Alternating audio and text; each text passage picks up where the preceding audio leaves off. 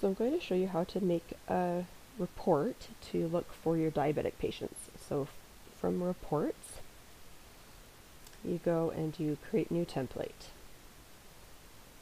And so if we're looking for diabetic patients, we will just call it diabetic patients. And for the report, if you're going to be outputting this to a CSV, the best one to choose for this is problems list. So then you would start with the demographic criteria. So we want to remember to put status active, and then put the primary provider. And if you're wanting to put an age range, you can do that, 18 plus.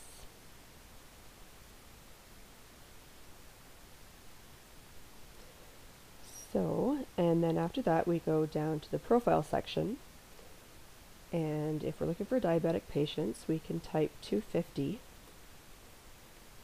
and it pulls in the diabetes. So this is where it is really important to enter the diagnoses in the patient's chart using coded profile items, because if you free typed diabetes into a patient's chart, this search would not find it. So using the coding, we'll be able to do all kinds of things in the future if we've coded the profile item correctly. And one other thing that I will say, I will definitely put category medical, because if you don't do that, you'll also get patients who have diabetes listed as family history. So very important to put medical as the category, as well as the coded profile item that you're looking for. So you scroll down to the bottom and hit save. And then find the report that you just created. And you can either view the list of names by hitting search, or if you want to output it to a CSV, click the print button, open it,